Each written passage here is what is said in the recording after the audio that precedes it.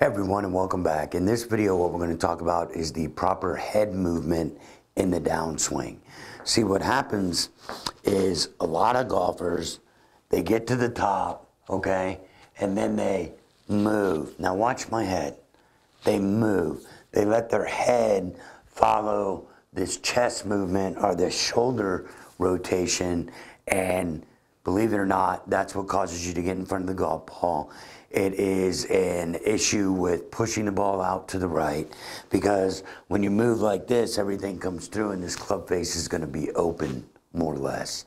Okay, so we need to think about it in a couple of different ways. And in some of the videos, guys, when I'm teaching, I'm trying to show you guys things. I get here and I'm moving, and you can see my head move this way, but that is not the right way to do it. And it is absolutely not what Ben Hogan was doing.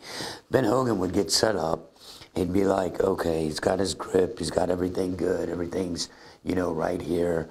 And then he, at that last second, he tilts his head back, right? So when he goes there to the takeaway, then he goes to the top, he's staying in his posture. Here comes the recenter move. Now your head has to stay here. And what I mean by that, look at this. There's the difference. So all of a sudden I'm like this because my head stayed here. Now I'm going to come through. My head is still there. Now I'm going to hit that ball square, and then I'll come through and I'll stay in my, spine angle.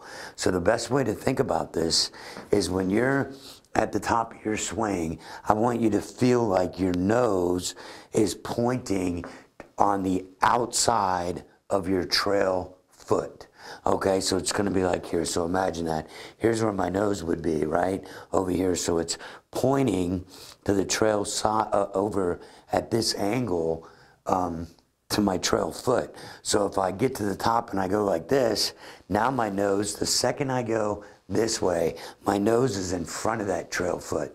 So when I get here and I start coming down and I make the transition, my nose is still pointing in the direction on the, this side of the trail foot. Then when I'm coming down at this point, I'm still looking at the ball, but my nose is pointing over here, and then I'm able to come in and stay behind it and hit the shot. Okay? Now what's another way we can think about this is, okay, think about this logically for a second. A baseball player, same premise here, okay? A baseball player, when they step and then they come in to hit, look what just happened to my head. My shoulder is at this point at the top where they're ready to hit a baseball, right? So then they step and they're coming through. But when they're coming through, look how this shoulder is leaving my chin. It's getting away from my head, but my head isn't following, okay? And that your head following, believe it or not, when you get to the top and you move your head, look what happens, or you let your head follow this shoulder, look what happens to my body. I get in this, this is going to promote some over the top stuff.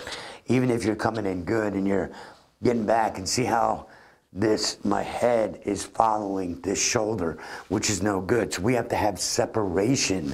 So all of a sudden, we're at the top, come down, head's still there. Now when I'm coming this way, look at how much further this shoulder is separating from where my head's at, which allows, like what Mr. Hogan said, your head has to stay in one place. So everybody confuses that with, you can turn your head, they come up with all kinds of different things that it's not necessary to leave your head, that you can, leave your head still. You have to, move it, your head's gonna move and all these things, and it is.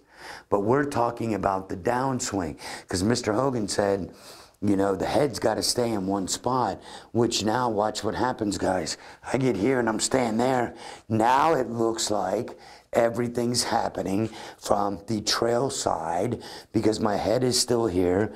I come through it, I'd be more like that. So it'd be like I'm running the knee at the ball too. But look at how much my head is behind. Now I can come through and hit that shot. And that is one of the most important things. The head is extremely important. It has weight to your skull and to your brain. So there's additional weight that if I move it this way, look what happens to my body. There. But if I go to the top, I leave my nose here, I leave my head there, and now my shoulders are going like this. They're working around my head versus my head moving and following. So hopefully that's going to help you. Give it a shot. I guarantee at first you're going to be like, wait a minute, Chris said leave my head there.